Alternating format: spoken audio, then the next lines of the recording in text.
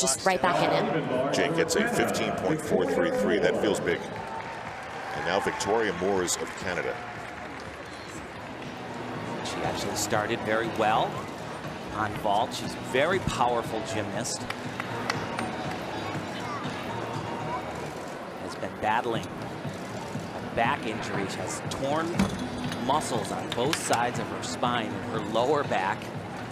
Coach Bursati told me it's been very challenging. She dealt with it through the Olympic Games.